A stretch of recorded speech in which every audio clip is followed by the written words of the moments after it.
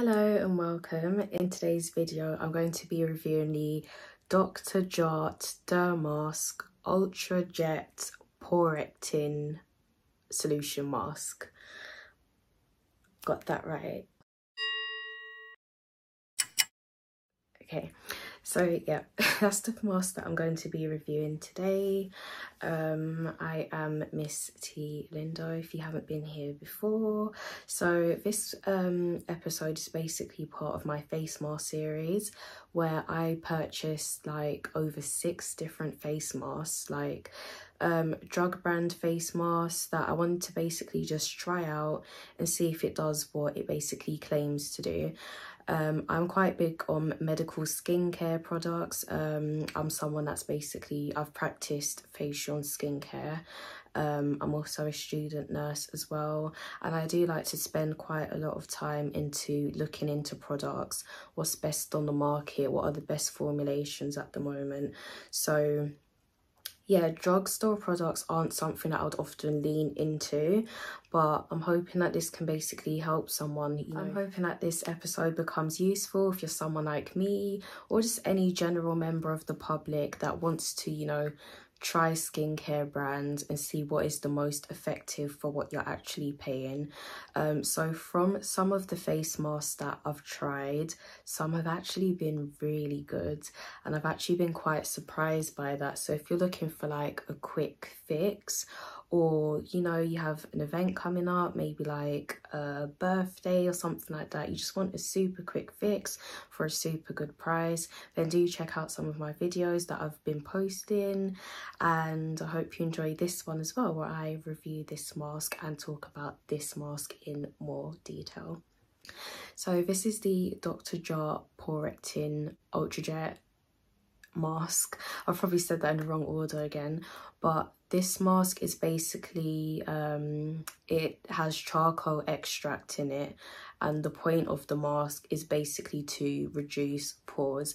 So before I get into this, pores are completely normal. You shouldn't feel abnormal for having pores, for having visible pores. We all have pores. The point of pores is to basically help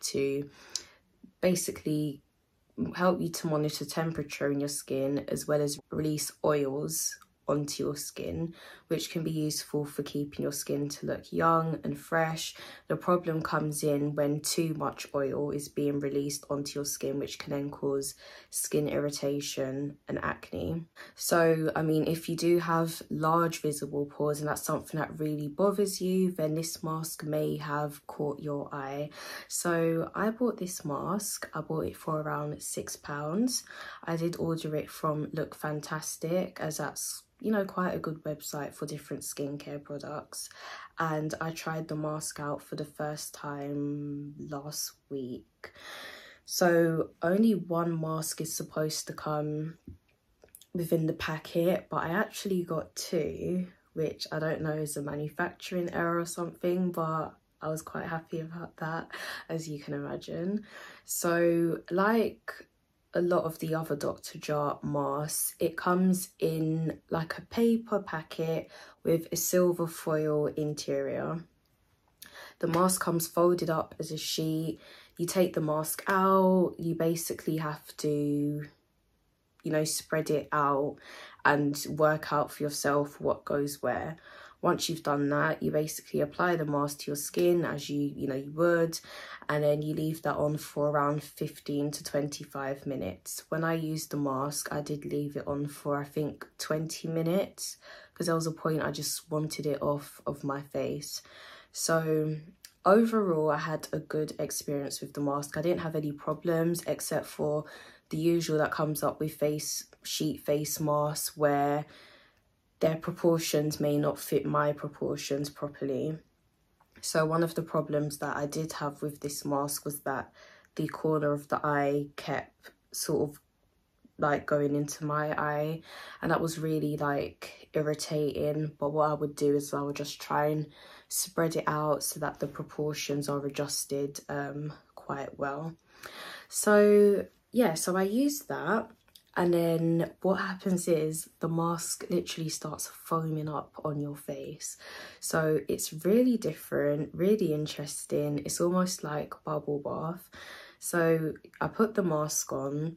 It says to basically massage the mask into your skin to help stimulate more foam production. So I did do that. Towards the end, my face was literally just like a foam cloud. And for someone that's really into skincare, it's quite, you know, interesting and fun. It makes skincare quite fun, and that was something that I quite, you know, enjoyed about it, because it's like, whoa, like I've never seen this before kind of thing. So that was like, I guess, a good point of it. A good point as well was it wasn't too irritating. When the mask was on, I didn't feel any itching, any like burning or anything like that. If you do feel any irritation or burning, do take the mask off immediately and rinse, just a disclaimer. But for me, luckily, everything was fine. I didn't have any issues with that. The downside, again, like I mentioned, was like the proportions not being so good. Another problem I find with face masks is that when they come folded up like that, I do find it really difficult to understand which side is supposed to go on my face, because once you've unfolded it, do you know what I mean? It's a bit like which bit is supposed to be on direct contact with my skin. I think I worked it out. Maybe it can go any way, but it would be good to know that beforehand. Anyway, so around the 20-minute mark, I took the mask off. When I take the mask off, I always start from the chin and bring it upwards. When I took the mask off, there was no tearing or anything like that, so it's quite easy to dispose of. The only thing is it's quite saturated in product, which can be a good thing, so do expect a lot of like wet sticky hands, and maybe around this area from where it drips once that's done. Once the mask was off, my skin looked really fresh, really nice. I don't think I have large pores anyway, so I would like to perhaps hear experiences of people that have tried it that do have large pores, but upon, you know, finishing using the mask, my skin just looked really fresh, really radiant, like cleansed quite well, and I didn't see any pores whatsoever. It was like, it was really nice, really good, really effective for the price that it's been marketed at. From these reviews that I've been doing, I have quite come to realise that I do like Dr. Jart products. I'm hoping to try some other products from their line, as I've only tried their face masks. But from the face masks that I have been trying, you know, Korean brand, I've heard a lot about Korean skincare, and their masks are worth it. I do feel like it is worth it.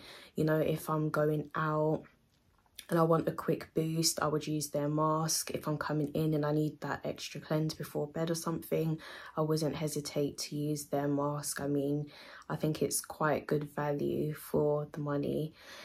In regard to ingredients, there were quite a few ingredients on the list.